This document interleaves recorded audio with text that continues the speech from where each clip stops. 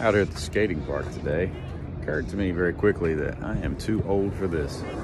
It just ain't the same as when I was a young kid. The skills that you have, they go away in your 40s. I'm just looking to get hurt is all this is. I lived in Louisville. Notice I said Louisville, not Louisville or any other abomination of that word. Louisville. Lived in Louisville for a time, and they've got one of the, at the time, it came out like 15, 20 years ago, but one of the best skate parks in the country. Actually was built just in time for like the first iteration of Tony Hawk's Huck Jam or whatever it's called. Massive, like 40,000 square feet. This one's a lot smaller. But one complaint I have about these places is, because I completely endorse municipalities and governments putting these things in, because these kids need somewhere to go, because otherwise they go destroy people's private property with their grinds and rail slides and stuff.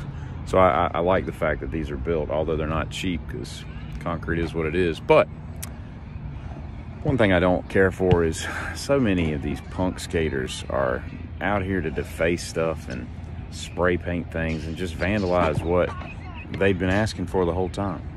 Kind of silly if you think about it. You ask for a skate park, somewhere to go, and then you come out here and deface it with your paint and everything else.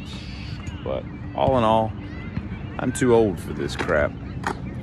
Giddy up. And another quick thing, don't be out here riding fakies and just putting miles on your board. I want to see femurs breaking, wrists snapped in half, people screaming in agony. Try some stuff, okay? Work out your tricks, okay?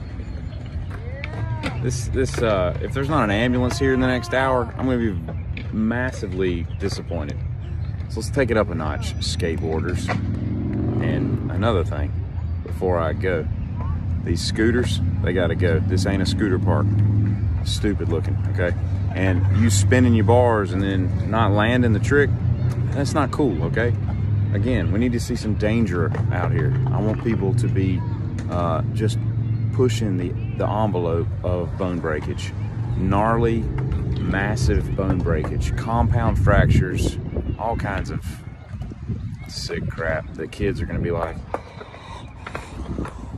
man, drop in, okay? Drop in. Dental trauma in your youth is character building. You get 20 baby teeth, they're all gonna fall out anyway. You get 32 new ones that come in their place. So just drop in, man. Take the plunge. Quit being a weenie. We're watching you. Second of people riding around in their car by themselves with masks, dumb looking, is people skateboarding with masks on. That's dumb looking too. Lest you think I'm too old for this, there's about a half a dozen people out here in their 40s, maybe even 50s, hopefully on a lunch break, because I would hope they have jobs that they're missing. Be out here skating for 6 hours.